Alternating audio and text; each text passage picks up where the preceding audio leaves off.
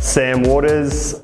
What opposition player from your league do you have the most respect for? Probably Benny Monkers. What was your first pair of footy boots? Puma Kings, I reckon, back in the day.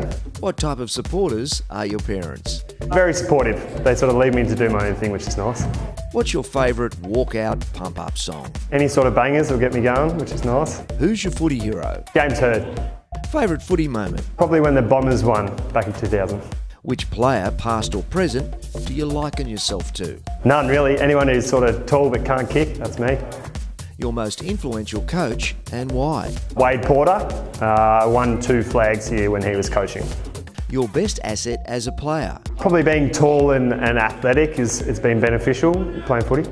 Your worst? Still probably kicking. Kicking is the key. What are you most proud of yourself for?